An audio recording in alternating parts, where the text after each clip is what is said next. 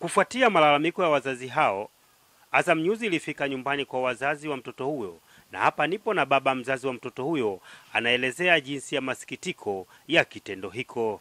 Ombi langu mimi upande wa serikali, ninachohitaji kwamba kila hali na mali nisaidiwe, hawa watu wapatikane, ili mwanangu hatua aliyofanyiwa sio halali. Hawa tena mashehe.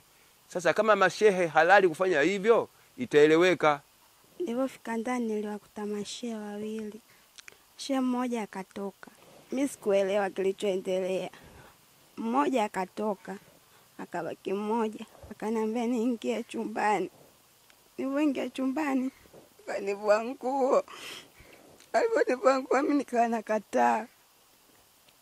Nilipokataa, akanifunika shuka jeupe, akaniingilia. Tukio hili limetokea siku ya Ijumaa usiku. Kuna wageni walikuja msikitini, wakasema wanataka wanawake Waislamu. Wanawake Waislamu wakajitokeza. Walipojitokeza, basi wakafanya kongamano pale mpaka kwa mama Kwakwata. Walidai wale Waislamu wanataka kutoa dawa. Dawa zinawatibu akina mama wanaouma matumbo, mchango, miguu, kisukari na BP. Akina mama wakakusanyika pale.